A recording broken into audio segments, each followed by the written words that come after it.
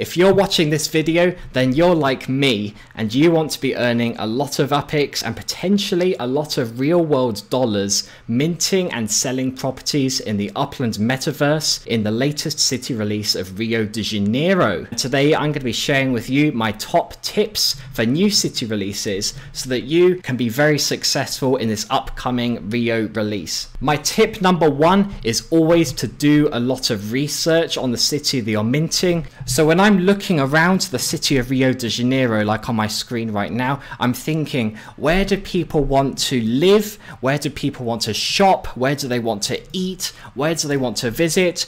You know, is that along a particular street? Is it in a specific neighborhood? I'm thinking about places I've heard in popular culture like Copacabana, you know, downtown Rio, places like that. Talk to other players on the Discord, talk to people who live in the city, and if you do your research, you're much more likely to see success in a new city release such as Rio in Upland. My tip number two is to always have a backup plan. When I mint a new city, I like to have a list of different streets and neighborhoods that I really want to get in on.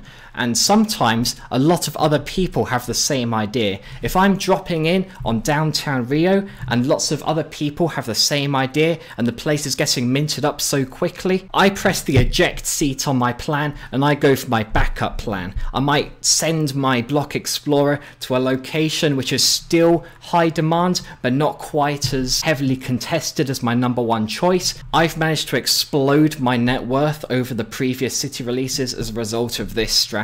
Watch me on the YouTube channel Upland Analysis. I've got Upland strategy, commentary, and if you are participating in the Rio de Janeiro release, best of luck to you, and I hope you see a lot of success there.